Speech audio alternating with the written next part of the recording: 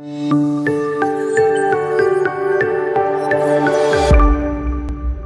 welcome to Real Estate Greatness, powered by ClickUp. Take your business into the next level.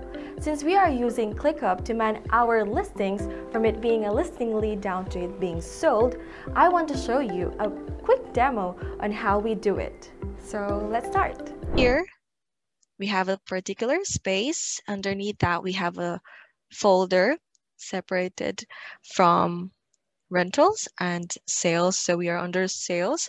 So we have a list that is called listings. And when I click that, it will give me this one, this view that will definitely tell me everything, all of my properties that are under different statuses. And what are these status? We have starting from new listing lead down to it being sold, withdrawn, or if it's all good, you can just tag it as complete. But I'll explain that to you a bit more later on.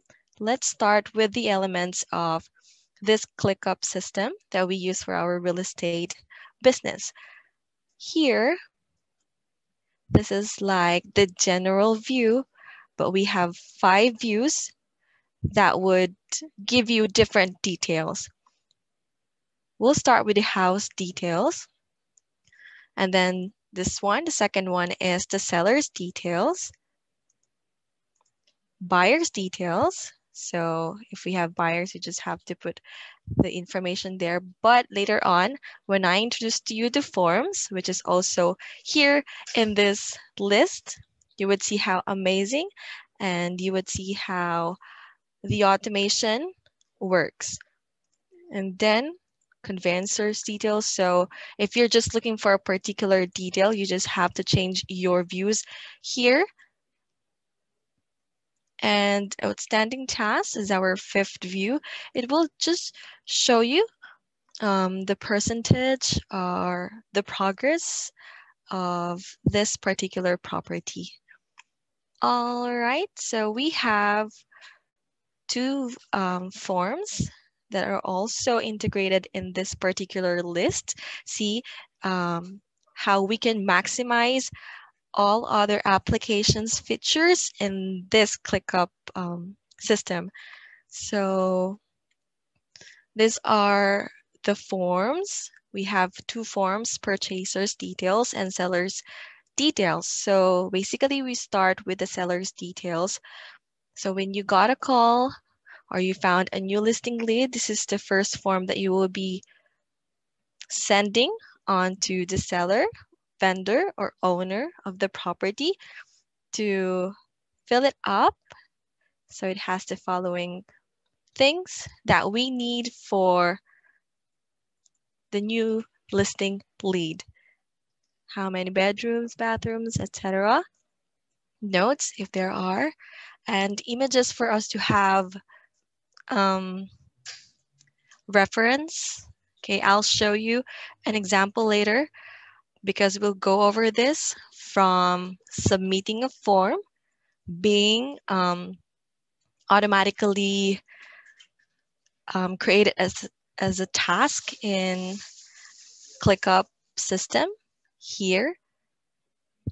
And then as we use the templates, I definitely like the templates because it gives us an instance to put checklist, necessary checklist for its specific status. So let me just go and show you the entire work flow of our real estate business here on ClickUp. So let's start with the seller's details form, like as I mentioned earlier. So I already filled this up from the top until the very bottom. So I put some images there. See how very convenient it is for us to like everything that the vendor would like to put for our new listing lead. It's like everything is here already. So let's just submit that. See, it's still powered by ClickUp. That's why it's very nice.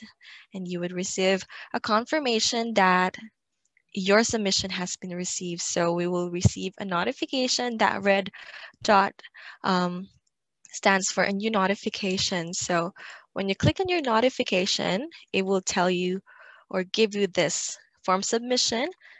And then when you go back to our list, see, we have one new listing lead here because I made an automation, which is also one of the features of ClickUp.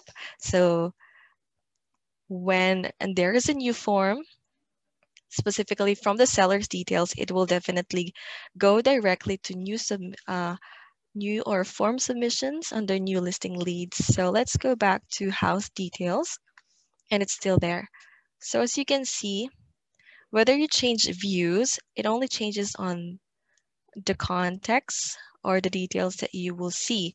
These things are called custom fields.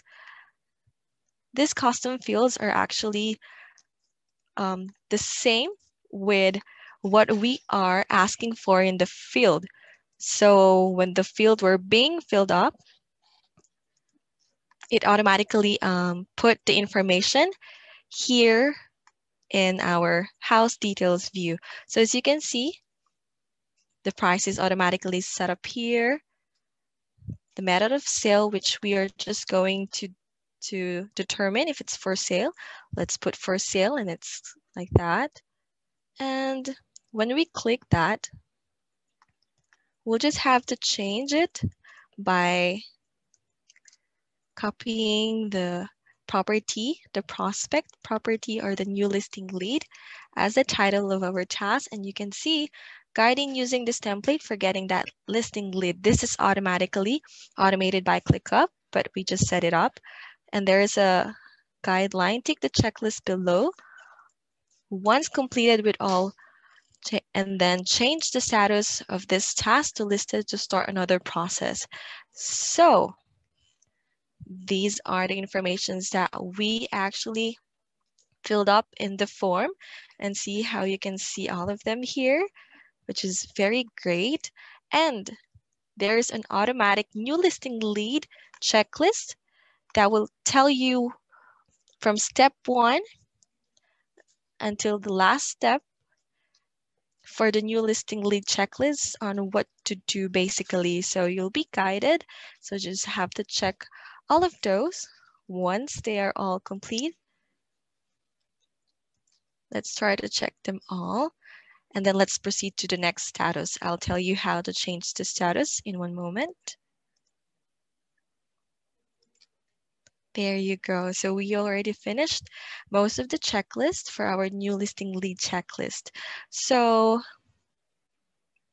this one isn't automatic because I did it in an automation here in ClickUp, but I just have a lot of templates from new listing lead, listed, on market, sold, withdrawn, under offer, and etc.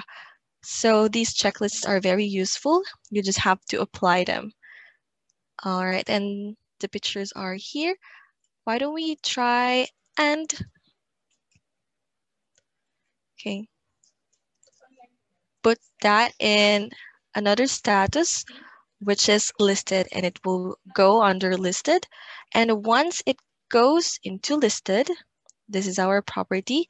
We just have to wait for a couple of seconds for the automation to process, because I put another automation to put another set of checklists, which is a listed checklist as mentioned earlier, to have another set of tasks that we need to do in order to complete the task, and for that listed property to be successfully on market.